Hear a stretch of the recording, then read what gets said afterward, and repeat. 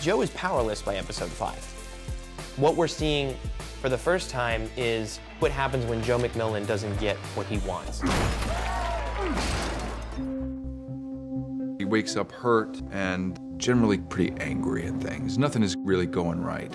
Joe's got this ritual every morning. It's like a warm-up. Oil out the kinks, swing the bat a few times, and get a perfect swing before he leaves in the morning.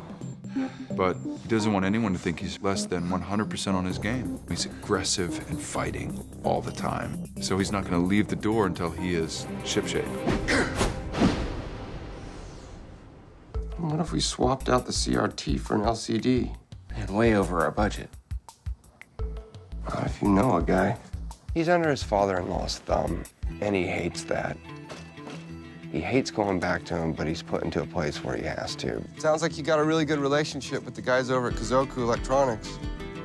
This is a key element to making the machine they have dreamed of making and that they're very close to making. What are you doing arranging a vendor meeting without me? He only cares about strength. He's looking at power. That's what he wants to be associated with. You want our computer to be under 12 pounds and slim as a briefcase? This is how we do it. This is really a power dynamic going on between Gordon and Joe. Everything that Joe exudes, Gordon wishes that he had. Gordon, the engineer, has never set up a business meeting like this before. It makes him feel confident, but at the same time, it's unwieldy. Take my father-in-law. Have you ever even looked through the razor's edge? I mean, you wouldn't believe the schlock that guy sells. It is his ego that undoes this actual stroke of genius. He's drunk. Gordon's a very flawed person, and it's a very specific way to see him fail. Joe, I hate to bust your bubble, but you didn't save a damn thing. That is the first time that Joe really gets underneath Gordon's skin and hurts him in a place that's deep and emotional. Gary did. After I went to his house and asked him, no, I begged him, got down on my knees. They're both poking each other so much emotionally that the only way for Gordon to make his point is to humiliate himself to humiliate Joe.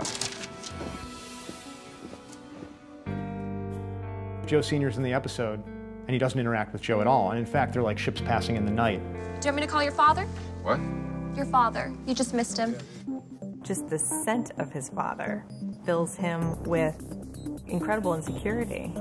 Call him and tell him I'll meet him at the lobby bar at 1 o'clock. With Joe, there's a chaotic, very emotional feeling about his father. It's a big feeling. It's a feeling that looks like envy, a feeling that looks like revenge.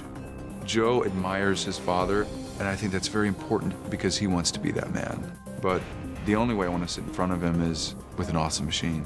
So I'm baiting a trap for him to show up so I can watch his disappointment. Sorry, hope I didn't scare you. I'm Joe McMillan. You're asking yourself when you look at Joe Sr., wow, this is the man who gave rise to Joe McMillan. Is he a manipulative monster, or is that largely in Joe's head? Your dad's lucky to have a daughter. I bet you'd never stand him up if he came to see you. All of a sudden, this stranger knows a trigger for her. But in a moment alone, she realizes that Joe's father is manipulating her. And she has to outsmart him at that point. Well, if you say something with the right authority, you generally get what you want. And she is able to take what she's gathered from that conversation, apply it to her own life, and go back and get the job that should have been hers in the first place. You're fired. How many of you got sucked into adventure last night? And how many of you got out of the cave by breaking the code? It's very theatrical. She's really performing the role of manager as a way of showing Joe that she can do it.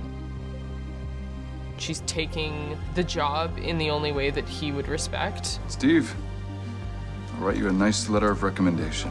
And Joe is full of pride. She's a winner.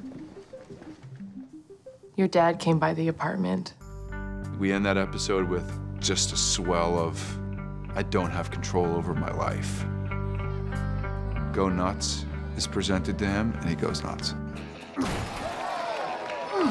When you see Joe unhinged like that, you're asking yourself as a viewer, what is this guy capable of? He's getting out all the rage against his father, all of the powerless feelings he's had throughout the entire episode, and he's letting the facade slip of this button-down, perfectly controlled machine in a beautiful suit.